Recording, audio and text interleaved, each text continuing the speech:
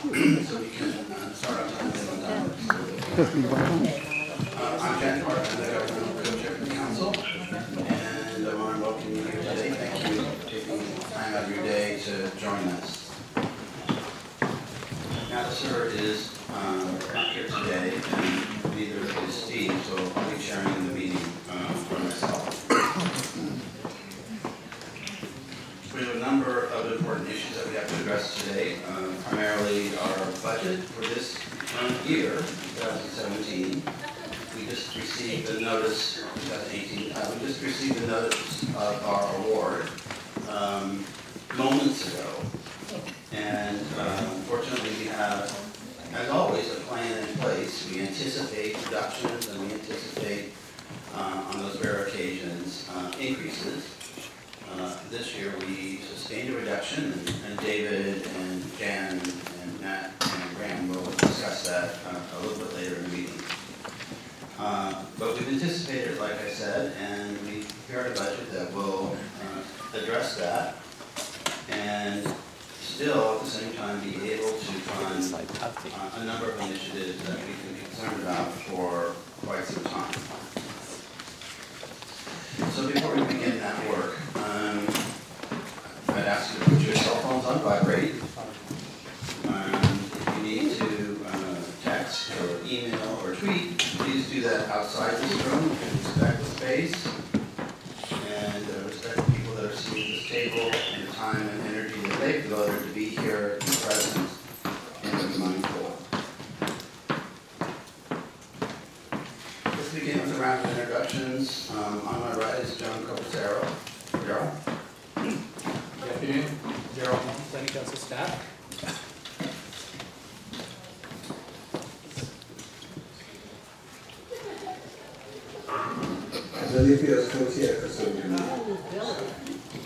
Our consumer and PSR.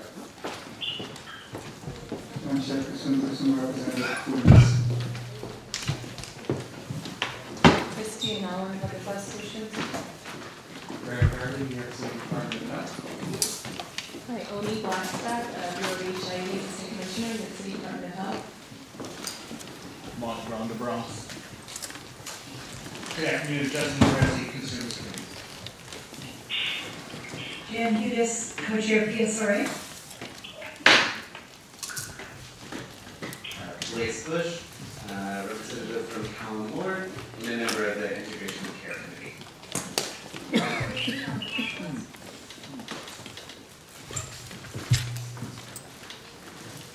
Carol Cumsell, Columbia Dental, member of the Needs Assessment Committee. Alonzo Eichmann, member of Pharmacy. Lisa Best, Tri-County Co-Chair Consumer Committee, Planning Council. Center for Clinical Behavioral Studies.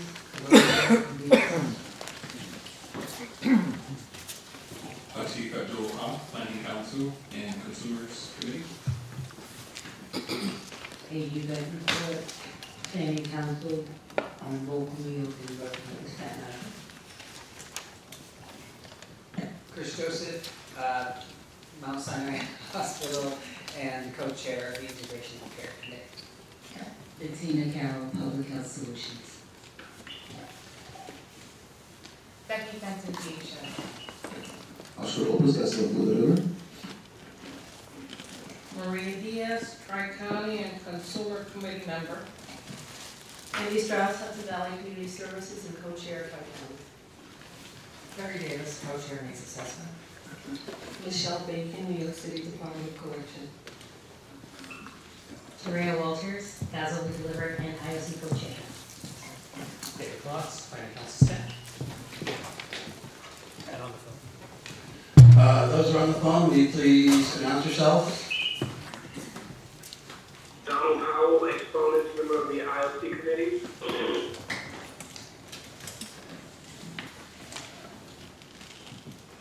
Derek Leach, Brookdale Medical Center.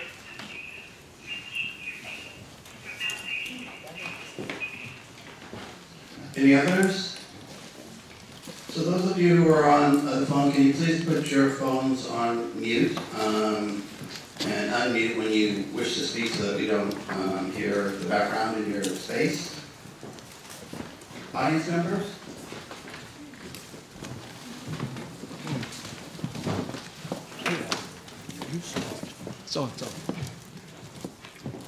Hilda Godwin, Brownsville Multi-Service Company Health Center. Randall Bruce, consumer, member of IOC.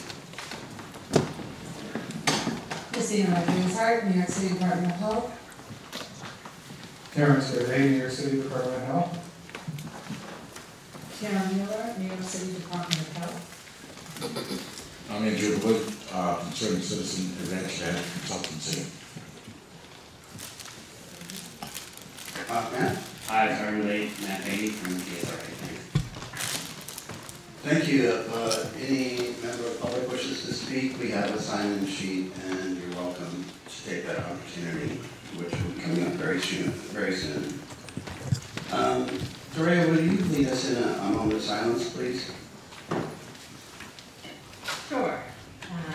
Everyone, if we can please concentrate on those that we lost, on those that are still fighting the good fight, and for all of the circumstances that concern us in terms of what we've seen in violence in our country and with immigration and all kinds of things. Can we please concentrate on how we can all make that better?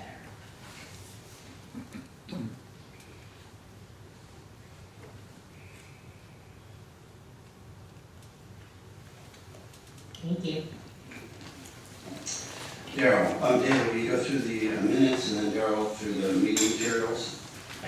So everybody got the minutes well in advance. I did not get any corrections. Are there any corrections to minutes? John, correction? And with all due respect to Lisa, page 5, line 4, on behalf of the committee discussed move that the council send a letter to Mayor de Blasio asking him to lead the city council fund study.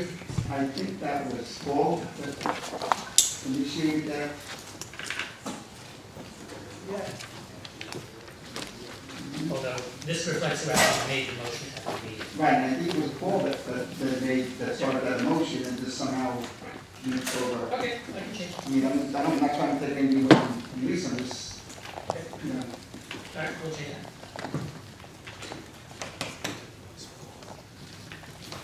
Any other changes? Okay. Then we have a motion to accept the minutes for that one change. Is there a second? Is there a second to the motion? Second. All in favor of accepting the minutes as have been amended? Opposed? The minutes are accepted. So good afternoon. After our minutes, we have our monthly grantee report, followed by the notice of award, which was already referenced by Jan. And then after that, we've got the summary statement, the objective review performed by Carissa on our grant, and you'll see what the grantee talked about it. The notice the score is 98. After that, we've got the PSRA approved fiscal year 18 spending plan, which will be presented, as well as the actual plan, and an update from Adrian Guzman on current topics in HRD law. And finally, a presentation from Sarah Bronstein and her co-PIs on molecular HIV surveillance and a new initiative at the department, and of course, our June calendar. Thank you, Daryl. Just take a moment to look at the June calendar. You'll see in two committees are meeting twice next month for the Rules of Membership Committee to finish that process of looking at the memorandum of understanding and then to begin the process of making recommendations for new appointments to next year's Planning Council. And Integration of Care is also meeting twice in June with the goal of finishing up the Food and Nutrition Service Directive. So June and July are our last 2 months, and then we will be on a hiatus until either late September or early October. And I'm telling you this in advance because I'm just happening to think about it at the moment. When the council's not in session, the executive committee functions on their behalf. And if something happens in August and September that there needs to be some action taken, we will reassemble the executive committee. If members of the executive committee, if there's not a quorum amongst the members of the executive committee, then in those circumstances, the elected leadership and the governmental co-chair are authorized to take action.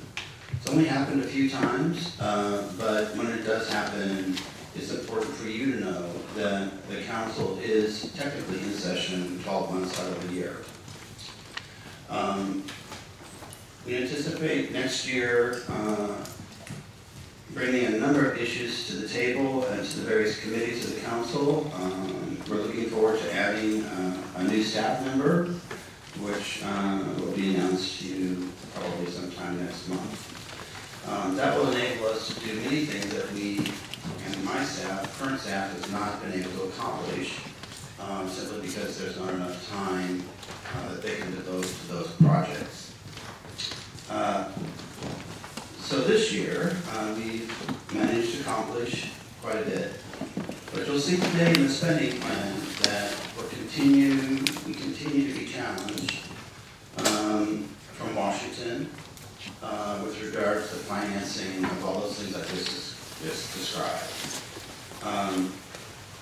But we have a backup plan, and I don't think that we should let the reductions in our award create a chilling effect on our desires to move forward, and our desires to be innovative, and our desires to fund our programs at a level of funding that they deserve. So if you're interested in all of that business, you're welcome to join the Priority Setting Committee in its final meetings as well as next year. Anyone that's a council member is encouraged to be a part of that process. And much of the work is intense, and it ends in the last 4 or 5 months of the session. But it gives you a really good sense of what we're spending our money on. And this council, it's your job to be the bookkeepers, to be the check signers, to fund programs that feed, house, and care for 15,000 people. You're the final arbitrators of all of that. The legislation empowers you in that way. So it's something not to be taken lightly. It's something to be knowledgeable about and be committed to. And that's what's unique about this community planning body. All right, we'll move into public comments. Are there any public comments at this time? All right, if not, you'll have the opportunity later in today's meeting to avail yourself of that time. Graham? Thanks, Aaron. We have sort of a full grantee report, and much of the grantee report that you have in front of you has recently been updated in the last hour and a half, so we have fresh news. Here on the grantee report, it says the final notice of award is still pending, and we did receive the final notice, as you had mentioned. We have a 3.1% reduction in our award. We have $95,799,060 in our award.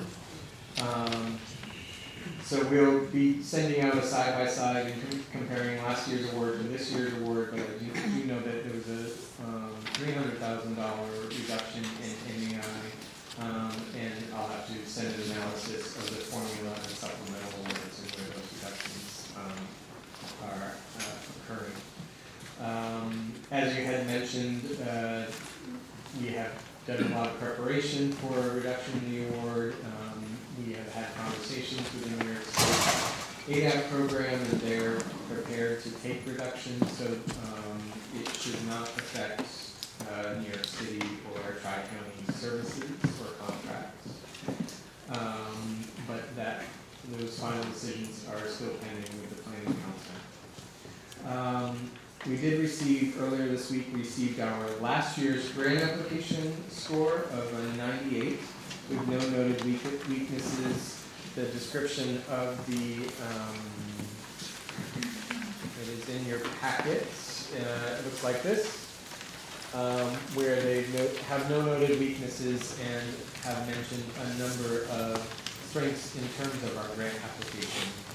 We continue to work to find those elusive 2 points, and we will continue to do that this year in this year's application, but they don't give us many hints on where to find those 2 points, but we'll continue to do due diligence. But according to conversations with HRSA, nearly every grant is between in the low 90s to high 90s in terms of the scores. So there isn't a lot of variation in these grant applications because people are sort of getting into the rhythm of what's expected of us. Also today, we received our full grant guidance, which looks like this. It's about 60 pages long. I have not reviewed that because that also came in the last hour and a half. But we'll begin reviewing that and do a side-by-side in comparison to the previous year and determine what we need to do to write this year's grant application. Now, one thing that's changed in terms of the timeline for the grant application is that we're writing the application while the Planning Council is meeting. Usually we write the grant application while the Planning Council is on recess. And so given that, I want to be really clear that staff's priority is going to be getting us money for next year, and that's where we will invest our time and our resources. So if you aren't able to get the same level of response that you got from us before, please be patient and know that we're prioritizing getting money in the bank. So I appreciate the patience of that. Moving on down, the Ryan White HIV/AIDS program nationally did announce Part C Early Intervention Services Award, $2.8 million in Ryan White Part C Early Intervention Services Awards to 10 new geographic areas. So there's a link there so that you can see the list of all 351 Ryan White Part C grantees. So important news from HRSA there. The FY 2017 closeout, the grant year that completed at the end of February 2018, that is complete. And preliminary results show another year of low underspending with $406,000 carryover. We recently released the Tri-County RFP. It was released on May 25th. It includes 8 service categories, including medical case management, medical transportation, psychosocial support, food nutrition services, mental health, oral health, emergency financial services, and housing assistance. There will be a pre-proposal conference on June 8th held for this RFP. People are encouraged to attend that session. If you have questions, please go to the healthsolutions.org website to view the RFP. And if you have any questions about the RFP, there's PHS has an email address to address all your inquiries. Also, in regards to procurement, we announced our Ryan White Care Coordination Awards on May 23rd. This is the result of procurement that was released on November 8, 2017. We have issued 25 awards for the care coordination programs, and a summary of those awardees is attached to the grantee report, along with information on the geographic distribution of services. So that's the last 2 pages. So just to say a few things about that procurement, the Planning Council allocated money for case management, which resulted in this procurement. We don't have, the grantee, as you all know, doesn't have the authority to overturn any service category allocation decisions approved by the Planning Council, and so we ran the RFP, which resulted in these 25 awards. Procurements allows the DOH/MH to identify new as well as existing contractors who can respond to emergent needs and priority populations, and to fund emerging models known to improve health outcomes. So as per our agreement with the Planning Council, we report all the results of any RFP to the Planning Council with a list of all agencies, and those are included in this attachment.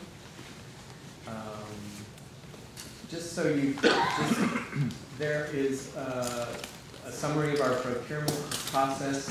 I can't answer any questions specific to our procurement, but I think this is important information for you to know about how procurements are run and how we ensure a fair and level playing field for people to compete to have contracts to serve people with HIV.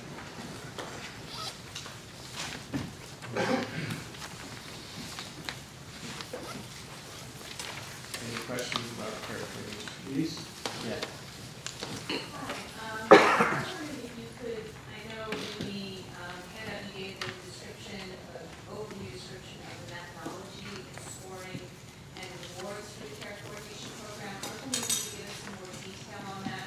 I'm particularly concerned that programs that have previously been successful were scored as, or were told that they were doing well, were not funded for this program, and there seems to be a high number of new awards. So about 44% of the awardees are new.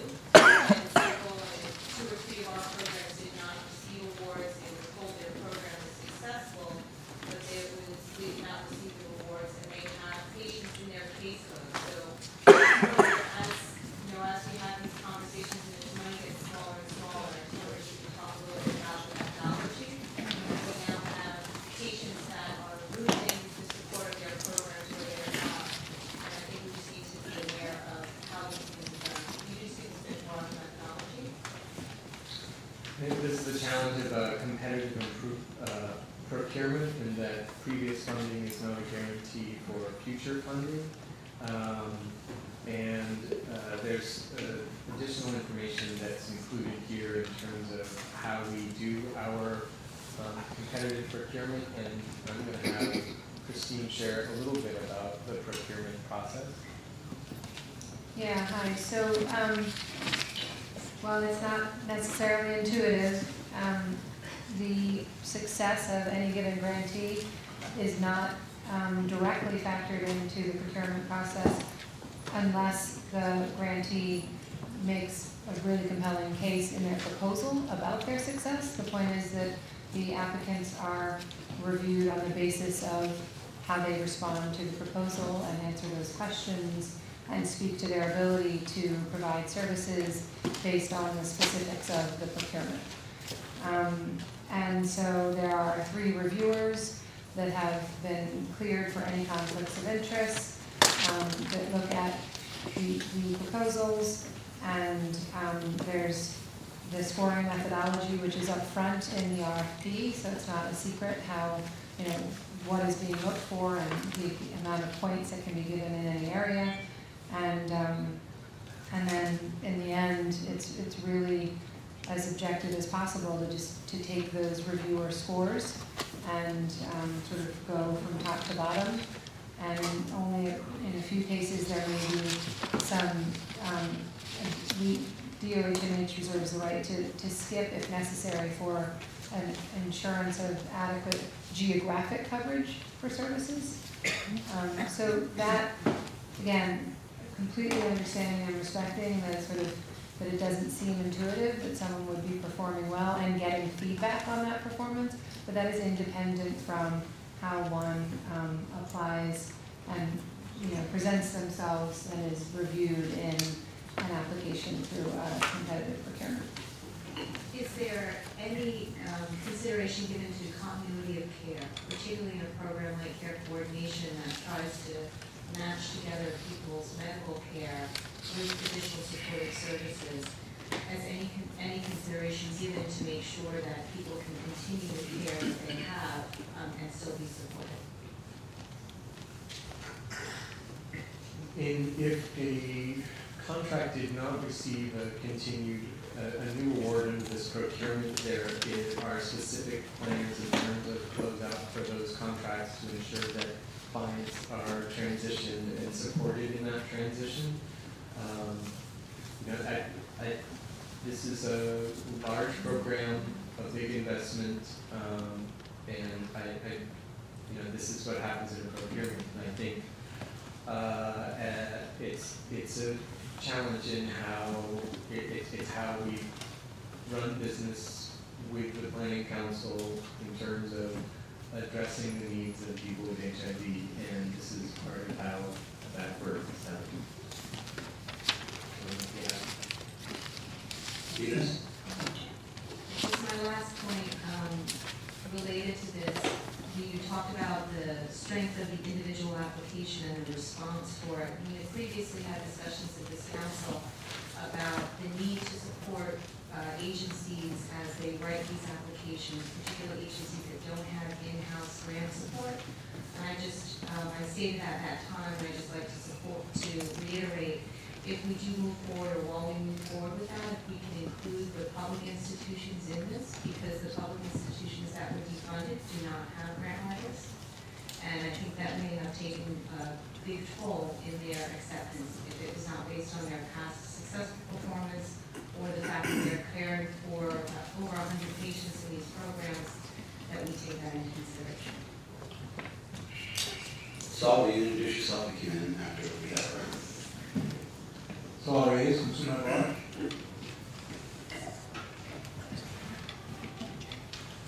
Yes. So I do have a question, just because it wasn't clear to me if the response you gave her was sufficient when she asked you about what would happen then to the clients themselves on programs that are no longer funded, but they continue to care. Perhaps they enter the program of this year and they're still at it, and now they're not funded. So what do we do with that issue? Is there a process of transferring people? Do you have something? Or the limit of your work is just procuring in DRT and sending the money, that's it. As to the care that happens to the client, that's beyond their scope. In closing out a program, we ensure that clients are transitioned, and that's how we manage that. I can't say more than that. Oh, so that makes it. So your answer is that beyond that statement, there's nothing more you can offer. Thank you. I can just add for the programs, what we're looking at is the expectation is patients won't leave their providers that they have for long periods of time, so they will no longer have this support. One institution, we're looking at about 10 or so staffers that are affected by loading grant cuts, so they will no longer have that. Lisa? Thank you.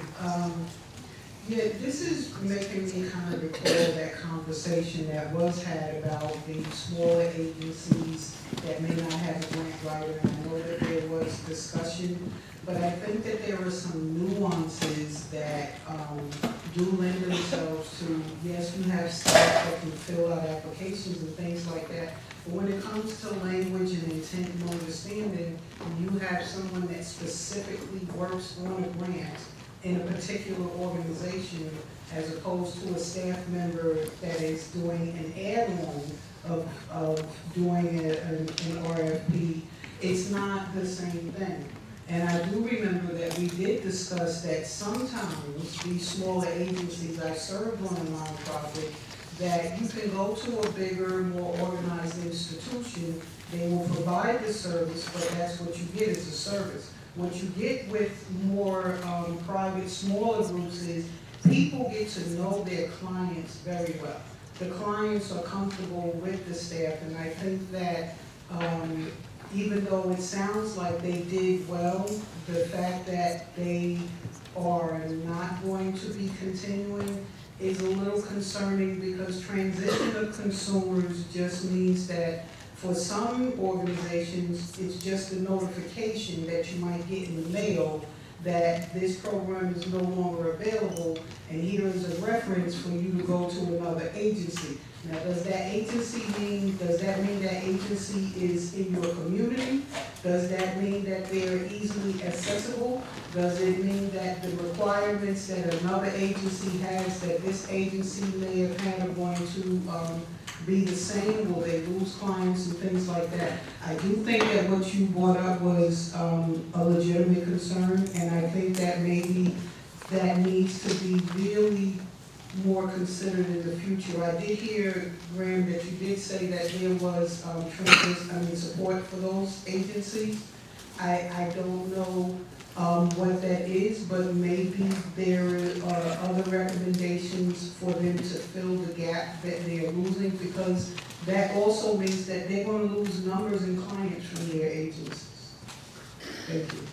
Christopher? I'm going to comment to that in a separate question. But I'll answer your question or your concern. If you remember in care coordination, just remind me, hopefully actually to be in care coordination, you have to get a referral from your primary care doctor. So these agencies that no longer have their contract, the patient will hopefully be transitioned either both to an internal case management program, there's health home models, there's other non-right care managers as well, or the patient may choose to leave the institution and go to a primary care site that does have care coordination. Just that there's multiple ways that can work out. I just wanted to clarify that for you, and I hope that the grantee would help the agencies in closeout make those decisions. I just wanted to clarify that. Second question, I am a funded agency, and there are 2 phases to the new model. So just reminding people that in August, the new contracts will start according to this, but not everyone will implement the new revised plan that we voted on a few months ago, or I guess last year actually. So can you speak to that 2-phase rollout, and are you able to identify which agencies will be part of the first phase and which agencies will be part of phase 2? I don't have the phase 1, phase 2 agency assignments on me here, but I'll explain how it works. If in the procurement and in the concept paper, we were clear that we were going to evaluate the model, the revisions to the model, by doing a 2-stage phase-in of previously funded programs. So, those previously funded programs could not be determined until the results of the procurement. So when we had the results of the procurement, we randomly paired and assigned contracts to phase 1 or phase 2. Phase 1 starting August 1st, and phase 2 starting May 1st, 2019. And so these are previously funded programs that those who were starting on August 1st will start the new model and be trained in the new model, which includes a different reimbursement mechanism, which is fees for service, which includes specific client-centered health promotion, as well as self-management assessment, some new virtual options for directly observed therapy. The main pieces that I remember changing the model. And then the other folks who are starting will continue to serve people in the model they're contracted for now, the previous model, and then they will change models May 1st, 2019. If you're a new program, you will start with a new model with a contract on August 1st, but you'll be trained in the second wave because those programs need to hire new staff. Right. And can I follow up with you offline for, I'm just curious what agencies I have a question with regard to people that are accessing these services. Many of the most vulnerable of our populations. Will they know that they're, if they're new, coming into an old program as opposed to a new program? So will these patients know that this guy down the street is getting X, Y, and Z, and I'm getting X and Y? The, And when a study like this is done of patients, it's not a how do we manage that? It's an evaluation of a service model, and is a family of contracts that is funded with the current service model, and it's a family of contracts and those will transition to the new service model. We don't, the changes in the model haven't been studied. We don't know that it gives anyone a specific leg up in terms of improved health outcomes. We made those changes believing that these are the right changes to make in that model, but it's not like a randomized controlled trial where some people get the treatment for X disease and some people don't. It's not that specific in terms of the changes in the model, so that's how, and it's a service evaluation. It's not the same thing as a randomized controlled double-blind trial. I think that's what you're referring to. I know we've had long conversations about this. The point that Christopher made about the ability to do directly observed therapy using video phone, using your smartphone or using Skype or whatever means that the patient has that works with the person who's delivering the service. That's very unique and specific and helps address a multiplicity of problems that people that are administering these programs face with regard to having to go to someone's house and go through that process of directly observed therapy. And the committee studied that issue in depth. And so now we have new people coming in this program or people coming in this program that particular element, if they go to the wrong place, will not be available to them. So to me, it's a challenge in that there's this disparity now because of the creation of this study that newer people coming into this program just by happenstance where they end up, whatever door they enter, may benefit from the work that the Integration of Care Committee did in creating a new service model or not for a lengthy period of time. The desire on your part, on the part of the department and on the part of the grantee to study this new model and to see if we can measure some effective differences. I don't think that we had that conversation in the Integration of Care Committee. And it seems to me that the 6 or 8 month process that we went through, examining the old service model, inviting providers in, talking to consumers, doing literature reviews, analyzing information from eShare, analyzing performance and utilization data, and having the co-chair be a person who's running one of these programs. After that lengthy discovery process that led us to the creation of a new model, I would say we studied the model. And that why would the grantee take upon itself to study the model again? What if you find out, after all this effort that we made, that the model that we've created is inferior to the older model? What happens then? We'll report that to the planning council. But I want to be clear that the process that we went through to do the 2 phases was communicated in the concept paper and presented at a community forum. We did not receive negative feedback on the double phase.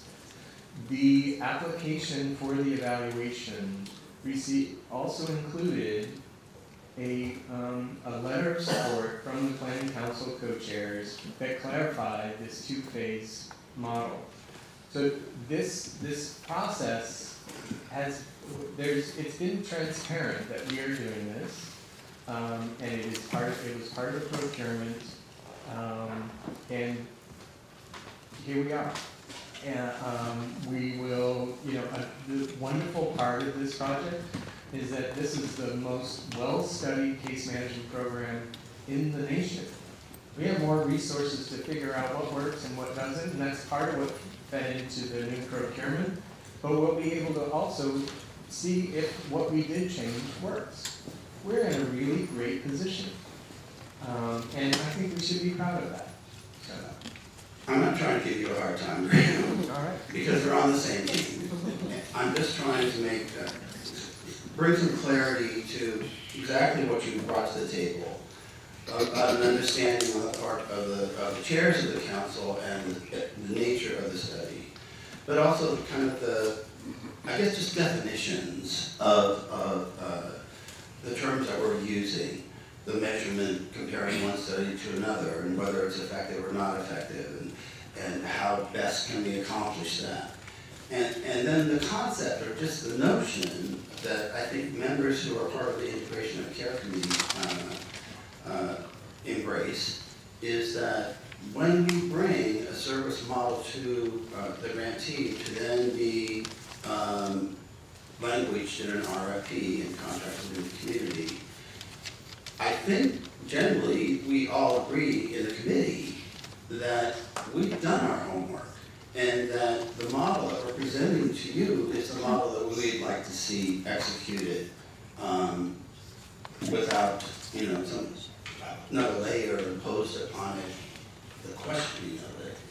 So that's my point here, and I don't know whether Christopher agrees with me about it, but I just think,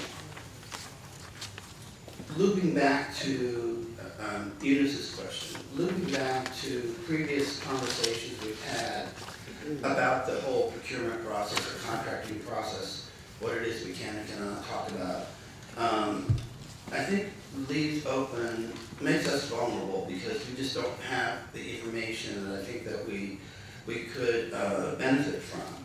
So I would propose to the council that during the next session, that we bring in people from the city's procurement department, this DCAS, to give us a one-on-one on procurement, to talk about what's a procurement process consist of, what does contracting consist of, because I think we all have different concepts of what that means. Those of you who are holding a Ryan contract, you understand it, but there's a lot of people at this table that don't, and they don't understand how, we contract our services to the city, what are the rules we have to follow, how is that all set up and structured, how are proposals reviewed, who reviews the proposals, on what basis are the decisions made. I don't think it's clear to everyone on the council how that all works. You're not revealing any trade secrets here, it's all public information. But I think it's helpful for us to understand that once we pass on this work to the grantee to implement, here's the steps that you all have to go through in order to bring us to the place where we are today, with a listing of the agencies and the contracts and where the dollars are going. So internally, I have staff and admin are creating a PowerPoint that describes the procurement process for my staff who aren't involved in writing procurements. So I'd like to offer that we all share with that slide set with you to be able to understand the procurement process. We have a unique arrangement with the master contractor, and if we get our slides from the city, though PHS follows the city procurement rules, there will be pieces that you won't understand, and I think would be best for us to make a specific slide set that is specific to the Rhine-Way services and the master contract that we have with Public Health Solutions. That information is embedded in the summary of awards that I've shared with you today. It's embedded in the RFPs that we solicit that are all available for you to read. But I think it would be helpful for you to understand how do we ensure a level playing field, and how do we review those applications, and how does it result in awards. And we're very careful and deliberate with that process, but I think it would be helpful for you to all understand how that works. Be glad to do that. Eunice, and then Daniel. If I can just add, I completely support that idea. I think there should also just be some clarity on sort of the pros and cons of different decisions that are made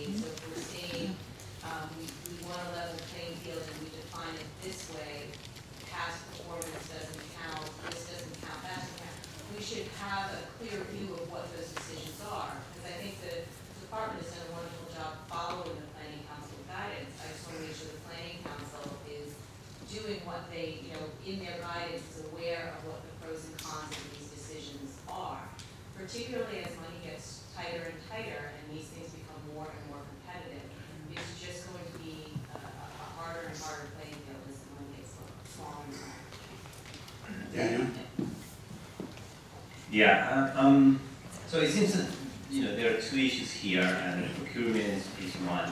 But, what I want to call attention, and it's more of a question as well, is I don't see it in the integration of care committee. So as a member of a larger planning council, my assumption is that when we vote on a service model, that's the service model that's going to be funded and implemented. In this case, that doesn't happen. So the question is, what's the process that we have either to approve or refuse that? What can prevent us from voting on a service model that is going to be implemented in a different way? So in this case, it's the service. So next month, we vote for a different service model. How can I be sure that that's the service model that is going to be implemented and funded and implemented? And I'm not clear that there is a process about that. And again, sitting here on the sidelines, what for me is troublesome is that if I see what the Integration of Care Committee submits here for proposal, and that's what I'm voting on. So I have certain assumptions. And if these assumptions are incorrect, there should be then a clear process for that, for saying what you are voting on is in a two-step process, or we are conducting a study on this model, and that's what you are voting on, and that's what the Integration of Care Committee brought to the table, that you are going to have a service model that is going to be studied. But I didn't hear that from the Integration of Care Committee. I heard from the Integration of Care Committee saying this is the model that we want to follow. And the reason you didn't hear it from the committee is we didn't know that until the concept paper came out. So after this committee approved the model.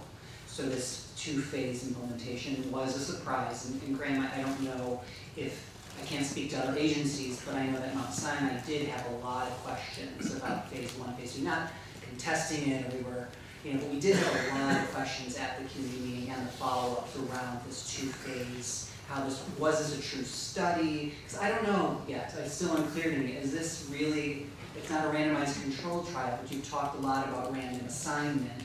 So I think that's what's confusing some people, and maybe just can clarify, is this in fact a study where you're comparing two program models against one another to see if it does result in better health outcomes for one, or is this just simply an implementation tool because it would be much more challenging to implement a brand new model all at the same time. And so that's my first question while I have the mic, sorry please. The real big difference in the model, there's not that big of a difference in the program model in terms of services provided to patients. There really are two big changes. One is the introduction of a self-management assessment, and the thought process behind that was patients stay in care coordination sometimes for a very long time. And as a provider, we're not always sure when is it appropriate to graduate someone from the program. What makes them a self-manager? What makes them ready to do this on their own? Different programs make that decision in different ways. So I think the introduction of self-management assessment is interesting to see how does that impact length of the program. It focuses your conversations on self-management. I think that's one big change, and I think worth comparing. The second is how people are reimbursed. So the track system that we spent a lot of time talking about, meaning patients are in this weekly track, monthly track, quarterly track, have different rates assigned to it, is no longer there for patients who are enrolled in or for programs that are starting this new model. It's a fee-for-service model, meaning you get reimbursed based on the types of services you provide somebody. I think that's worth looking at to see cost effectiveness and all of that. So my question is, there are certain services like the DOT over the phone, which agencies won't get reimbursed for in the current model. A case conference over the phone with a social worker at another agency, not currently payable in the current model, but will be in the model. Is there like little tiny tweaks that make sense? We're already doing them, right? People do DOT over video conference. We just don't get reimbursed for it. So, I'm just curious if some of those differences could be looked at in agencies that aren't in phase one could implement some of these things or have permission to do those things. Case finding would be another big one. So I'm just curious, like, there are some really big changes in the model and then these little tiny tweaks that just were patient-centered that to tell an agency you have to wait 14 months or 13 months to start doing that just doesn't make a lot of sense to me. Sorry, I know that was a lot. There's a lot of questions in there. Okay, so first, everyone gets the new model. Everyone will be on the new model by May 1st, 2019. I want to be really clear about that. Everyone will be following the guidance issued, the new guidance issued by the Planning Council. Everyone who continues on the old model until that May 1st, 2019, is following the previous service guidance issued by the Planning Council. The reimbursement model that people are currently under evaluates the threshold of services. So you could be doing services, so it's like a bundle of services, as you know. So you could be doing those services as long as it's part of that bundle and you'll get paid. The two phases is about evaluating the changes in the model to ensure and inform best practice in terms of how do we serve people in care coordination, and that is what we're evaluating. So that in my mind, Daniel, your question was how do you ensure that we're following the guidance? It's because you've written guidance and you've given to us, and we use that to write the RFP. Yeah, but so recently. Yeah, but the question is I totally understand that there is value to the evaluation project, and I totally understand that about the changes and all that. My question is not contesting the validity of the study or contesting the process of how it's going to be implemented. The question I have is, what's the process? So if I vote on a model, should I assume that that's the model that is going to be funded and implemented? Or should I assume that it's a suggestion that is given, and based on whatever feedback is given in a open forum or through email, that model might change, might be implemented in a different way? So what's the process that we have internally here to decide that is what's going to be implemented in the way that we are expecting without changes? And that is what's resulting in this procurement, is the guidance that was issued to the grantee that everyone will be implementing a program following that guidance. Not quite, because you're talking about a delay. Well, the delay is people continuing on their previous contract. Correct, but when I voted, I didn't vote for a model plan with a delay. There was nothing in there when I voted for that model that says this model will be implemented with a delay. That is true, and as I had said, there was a letter signed by the Planning Council co-chairs where there was recognition of this study. There was also, it was outlined in the concept paper. We were transparent about this, and here we are. And everything that we have in the contract is following guidance issued to us by the planning council. And everyone will be following the guidance issued by the planning council for care coordination by May 1st, 2019. Blaze. So that is, I can't change what that is, but that is the truth of what we have. We have to move on with the agenda. This is not the end of this conversation. Blaze? Okay, I'll try to be quick. Thanks, everyone. So I hear a lot of people's concerns, both from Jan and from Christopher and Daniel, about like the different service model, right? Patients getting different types of care and care coordination. And I agree, when we developed this and I was a part of that, I also will announce that I got funded under so Colin Lord got funded under the Ryan White Parade. We're not part of the phase 2, which is the experimental model. I think those are really valid concerns to think about, how are we impacting differential patient care, and then there are really small tweaks that are just really super patient-centered. That's the thought process behind holding on those.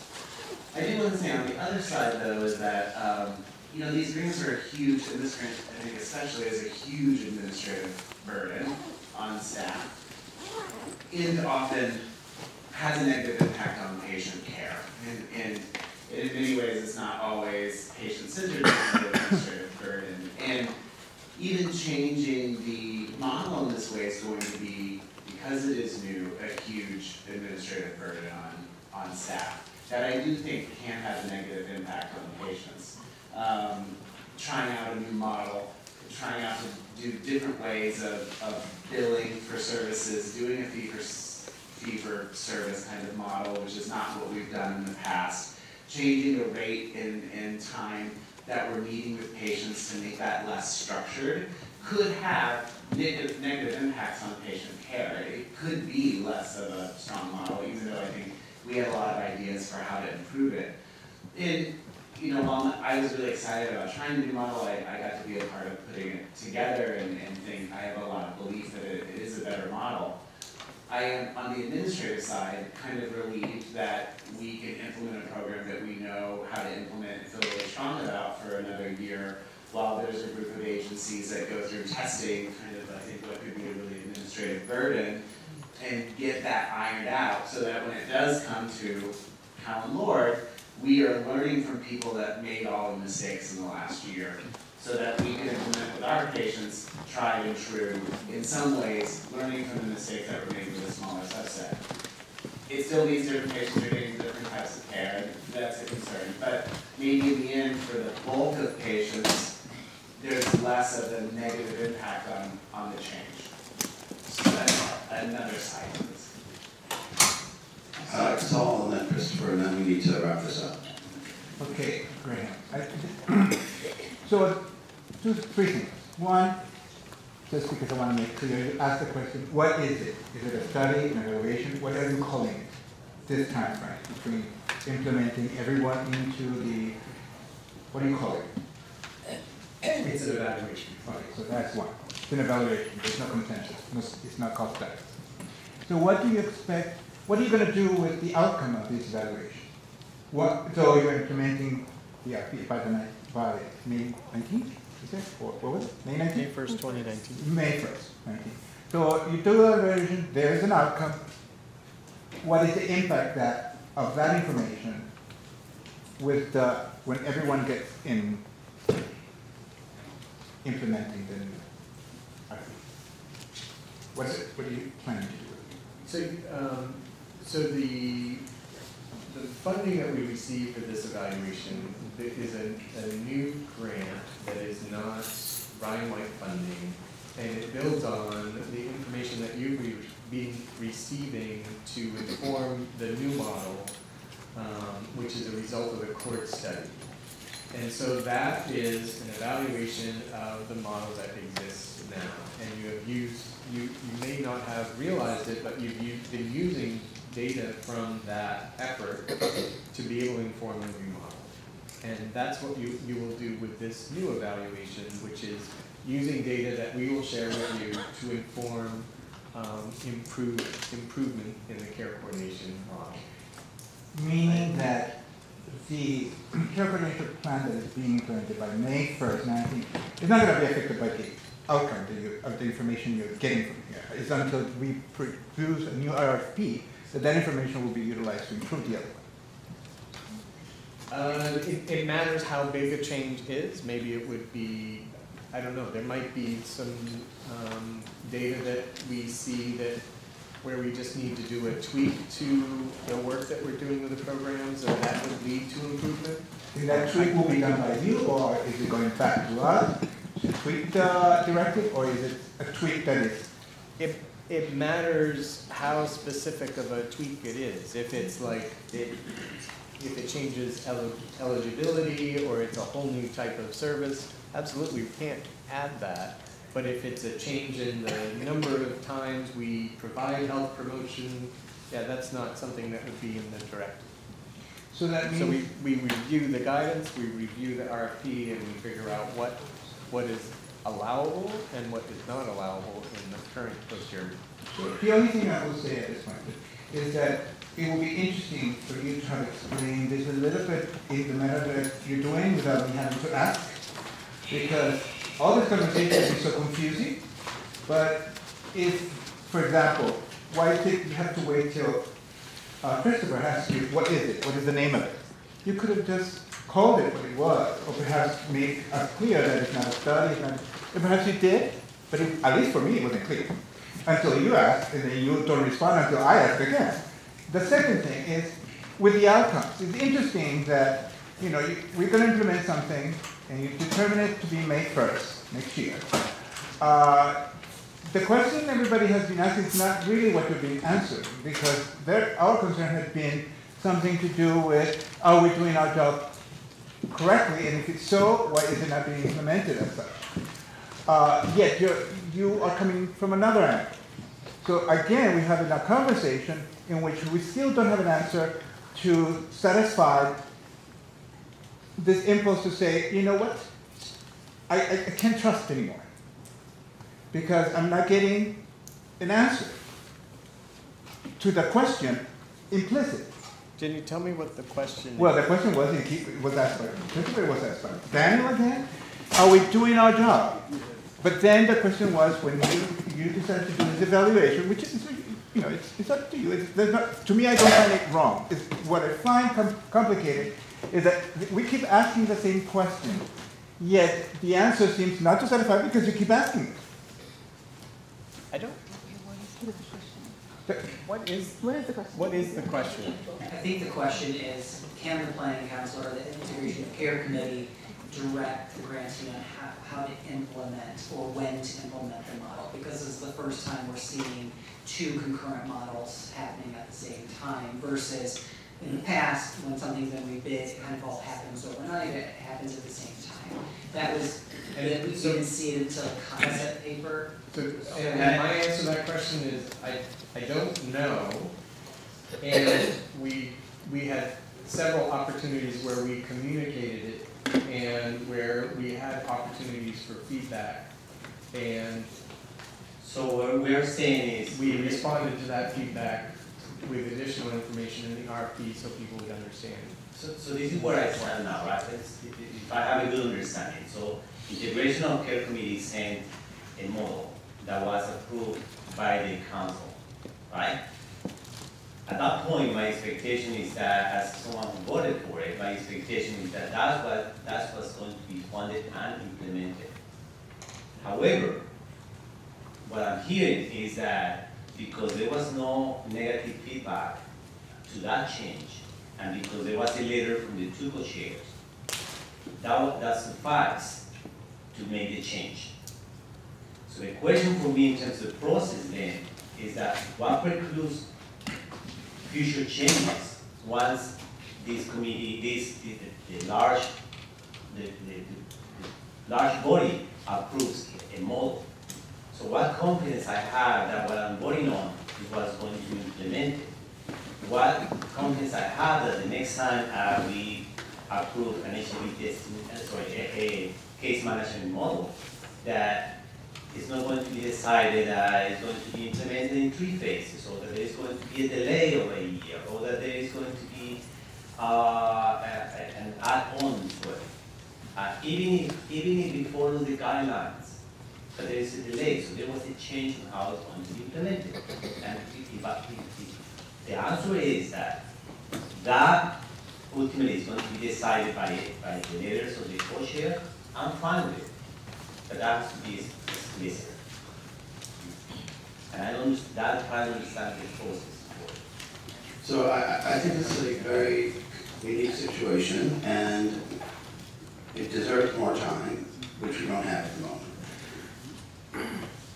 And David, correct me if I'm wrong, I believe that in the past, when we issued service directives, we had the expectation that when the RFP was written and when the procurement happened and when the contracts were settled and the services began, that service model would be implemented across the board.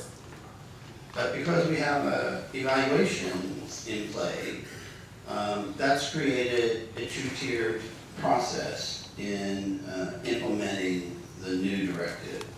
So I think this is unique because I don't recall this happening in previous service directives. And there's a backstory to this that we haven't explored here yet about the funded evaluation of these 2 models. And so I think the best way to proceed here in order to get the rest of our business done today is to come back next month with allowing more time to explain the letter that Nat and I signed with regard to evaluation, which then created the situation that we're all debating here. I would seek the permission of the council to do that if you agree with me that we need to move on to the rest of the agenda. Yes. Move on. All right. Should be done as new business, not here. Take over the agenda. Okay, so let's move to the next item, which is our current spending plan. Good afternoon, everyone.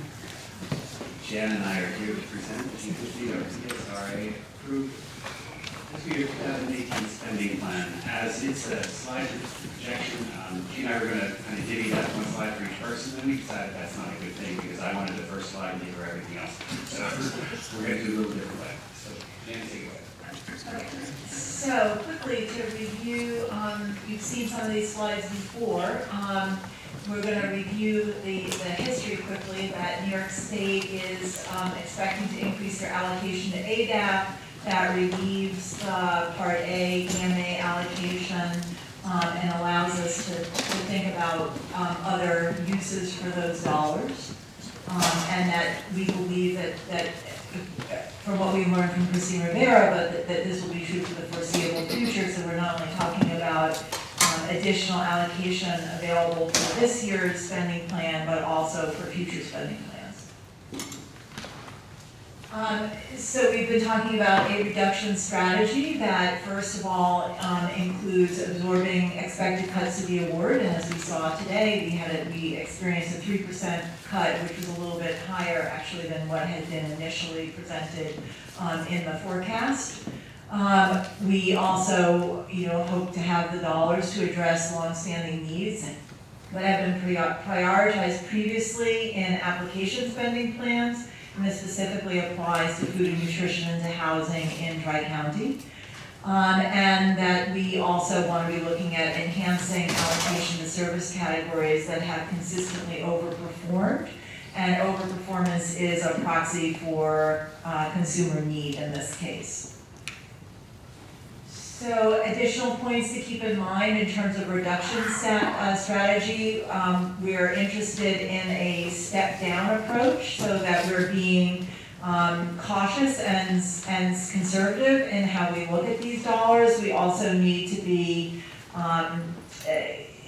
thoughtful about not flooding our portfolios with dollars that can't be spent and resulting in lots of underspending and creating those administrative headaches. So We're looking at keeping money allocated to ADAP in both base and MAI so that we can absorb cuts to the award and absorb carryover. And that we're going to continue to make changes based on need and performance in the years to come. And that we will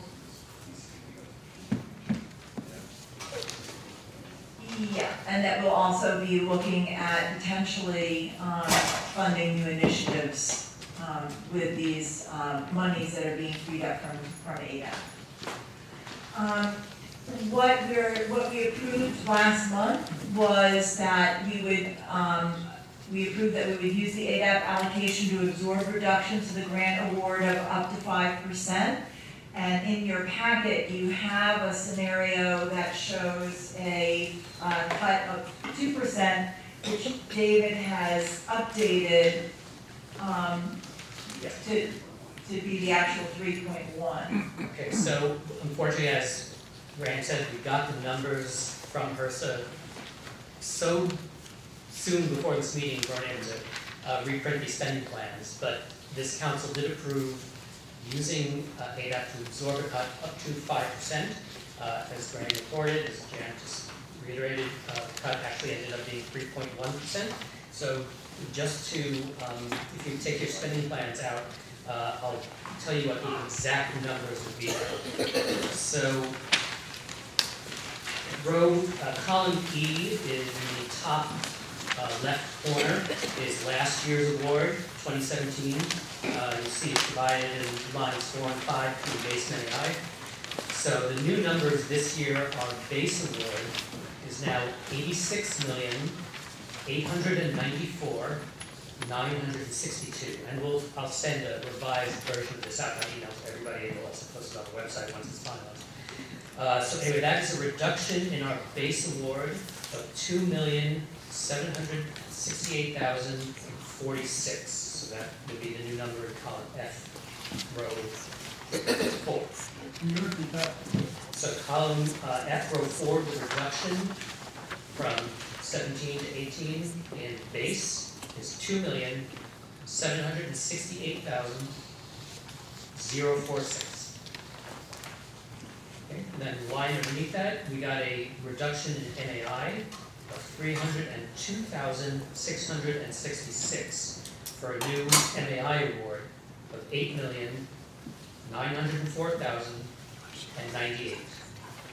So our new total award is now $95,799,060, which is a reduction of $3,070,712, or 3.1%. Okay, and we'll send out the revised version to everybody. But this was approved by the council as a methodology last month. Great. Additionally, at the April, thank you, David. Additionally, at the April 26th meeting, we approved the use of ADAP allocation to fund Tri-County housing at an additional $330,000. That's $300,000 for the housing and $30,000 for the admin that goes along with it. We also, at that meeting, proposed an increased allocation for food and nutrition services, which didn't pass.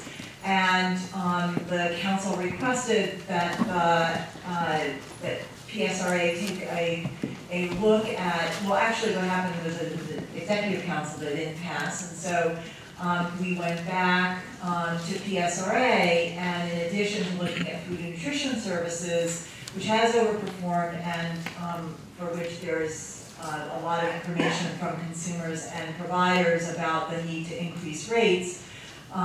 We also were asked at PSRA to look at other overperforming service categories, and there are 4 altogether: food and nutrition, legal, supportive counseling, and TCC. So PSRA went back and took a look at all the overperforming categories. Jan, may I interrupt you for a moment?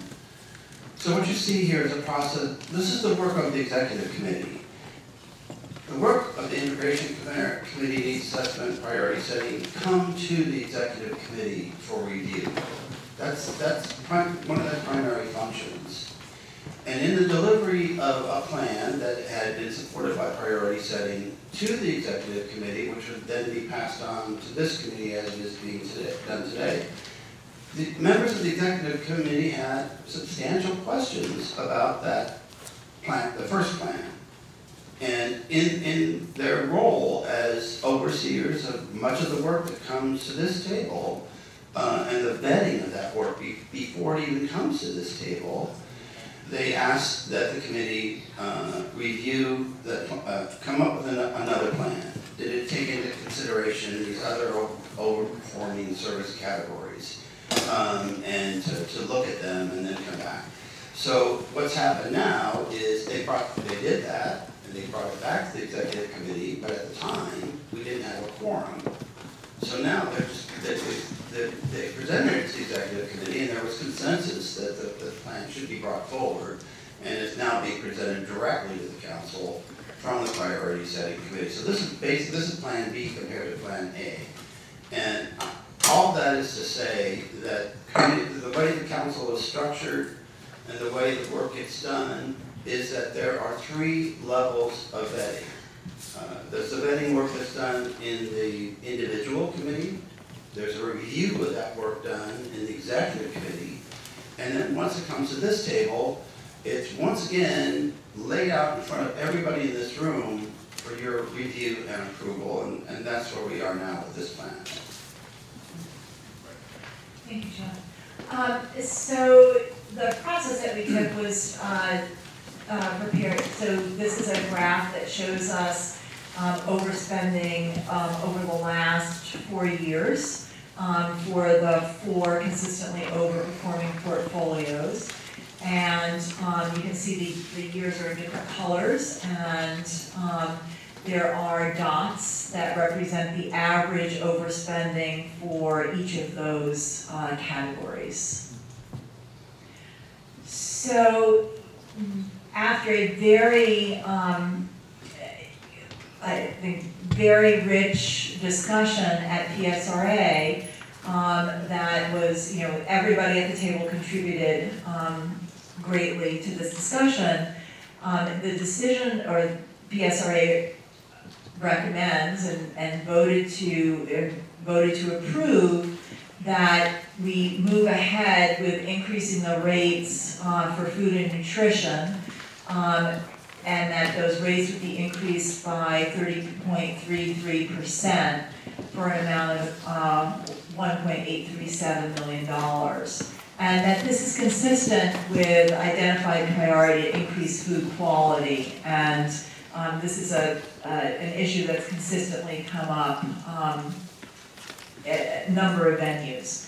And so in future, so the original proposal had included an increase in capacity. And so that's something that we hopefully will be able to look at in future years. So we are currently, at PSRA is currently recommending the increase in allocation to increase average cost per client. Looking at other overperforming categories, we're looking at legal and proposing and approved to sort of choose the methodology in terms of how we determined the recommendation for increased allocation was for legal to choose the lowest amount of overspending among those 4 years, FY 13 to 16, and that amount is $406,472.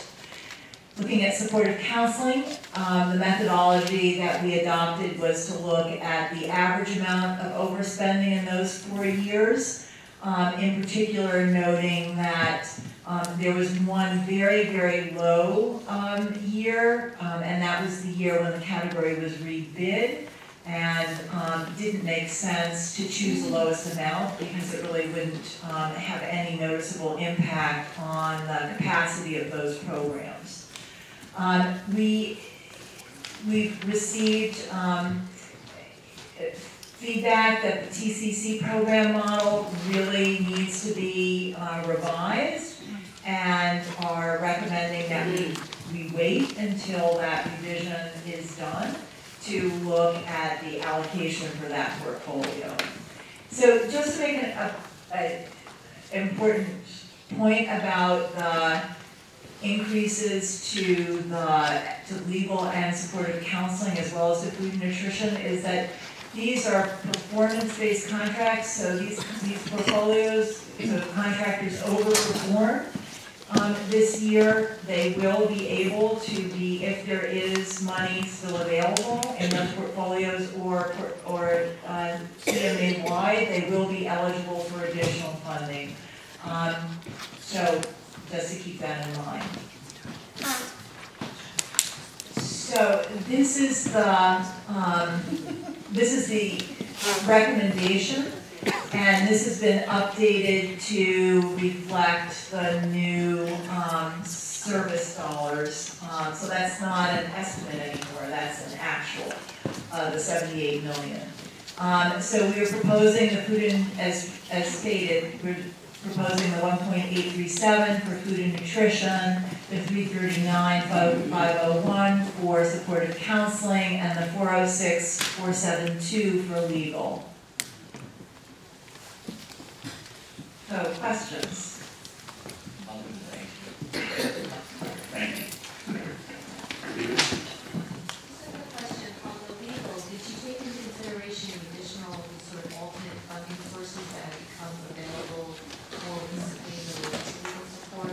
So there are more legal services in medical institutions to provide medical amelioration services and other legal services.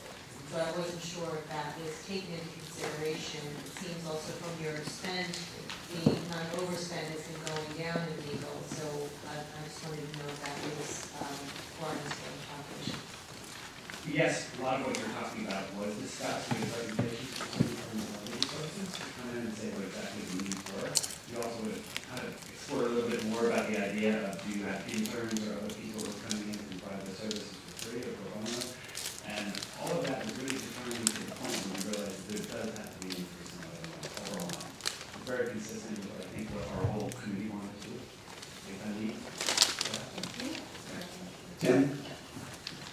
Just for clarification, so overspending means that a fee-for-service program goes above the budget that they're allocated and they provide the services and then may or may not be reimbursed if there's extra.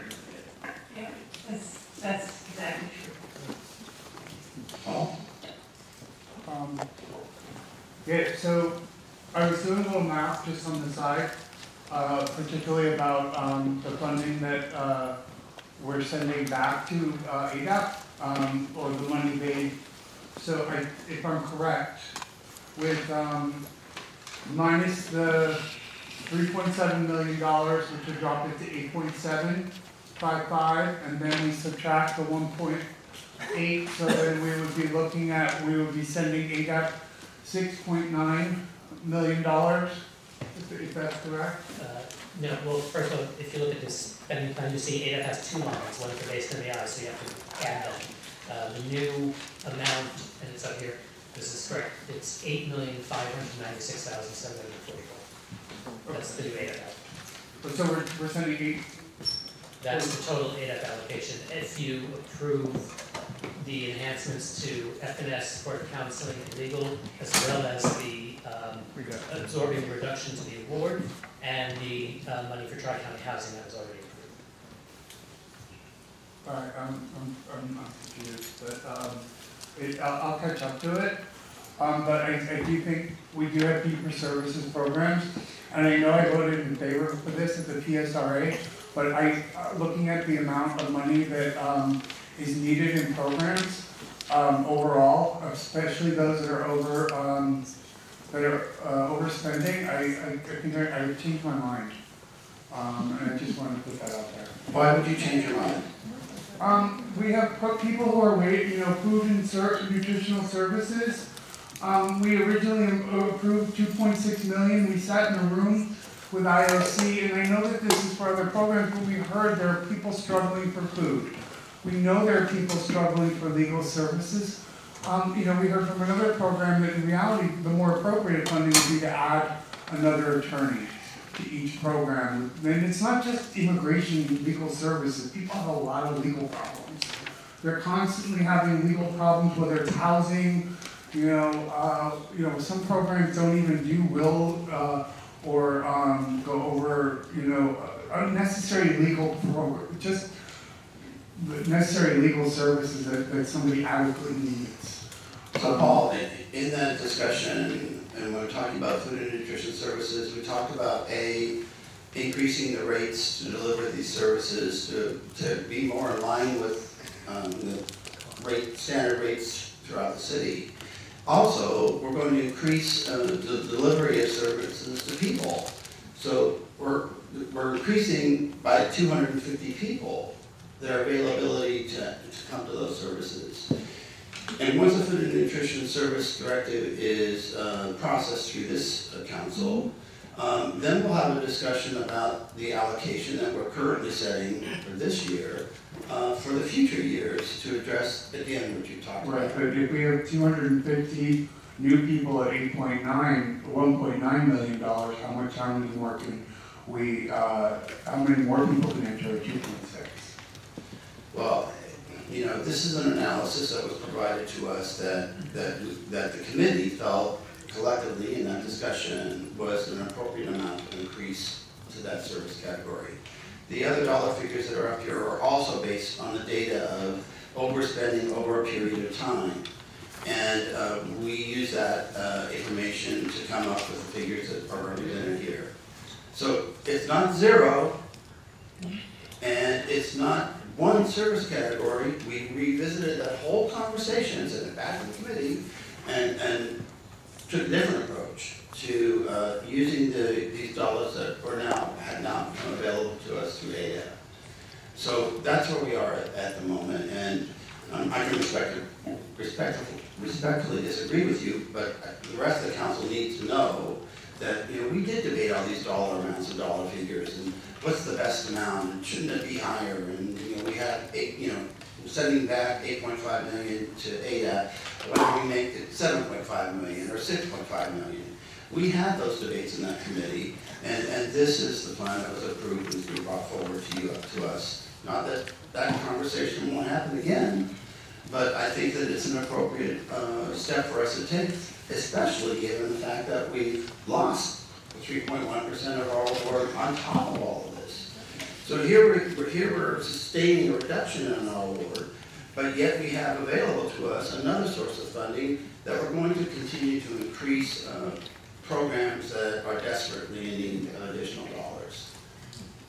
So can I also make the observation that we've taken into account that we want to preserve dollars to cover we anticipate that we will continue to have cuts to our formula award, and the cut that we're going to absorb this year is 1% higher than we actually calculated for, that we actually projected for.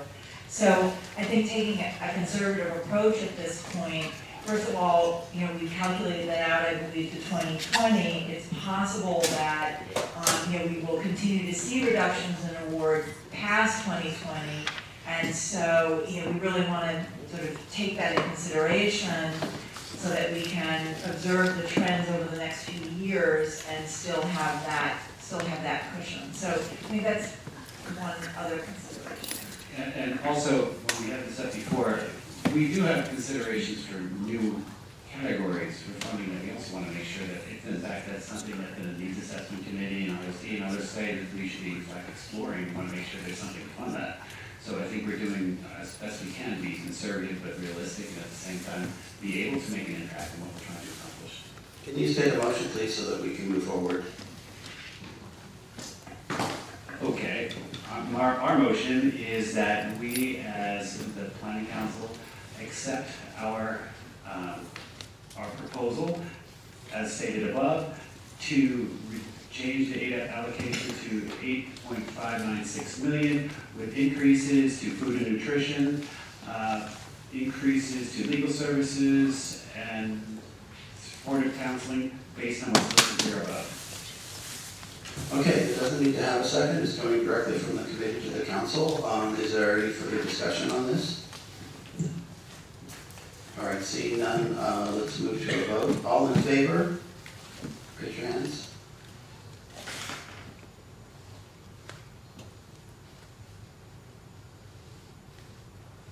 What's the number, David? 25. All opposed? Then recommendation passes. Thank you, Matt and Jan.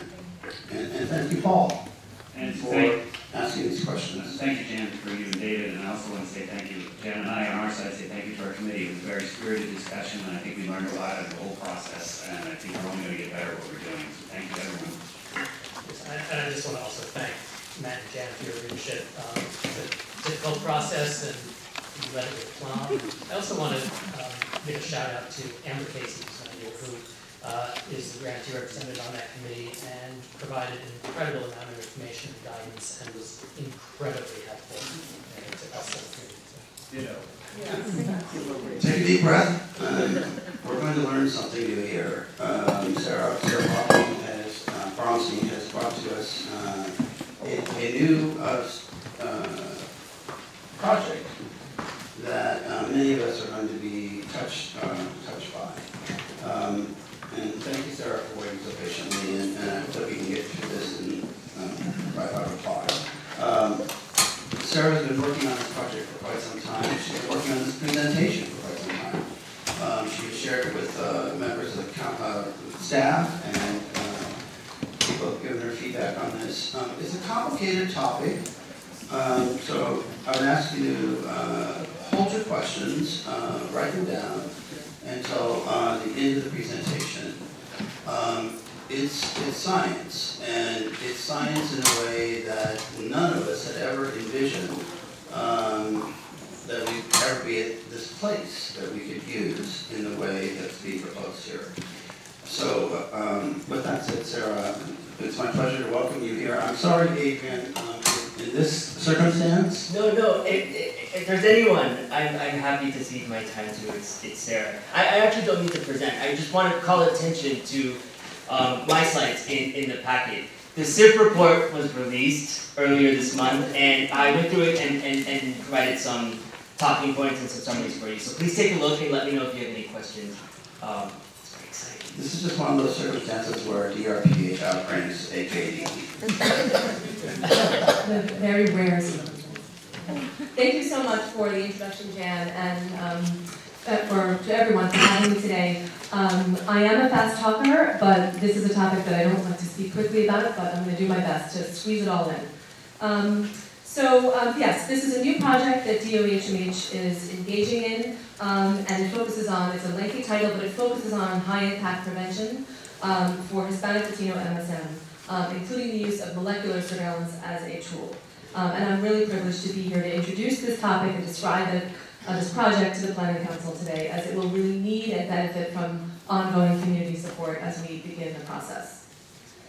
Quick outline for my talk, I'll do a little data talk about trends in new HIV diagnoses among Latino Hispanic MSM, talk about the grant that gave us this opportunity, and then give an overview of our planned activities, including a bit of a deeper dive on molecular HIV surveillance, talk about our community engagement plans, and then end with a summary.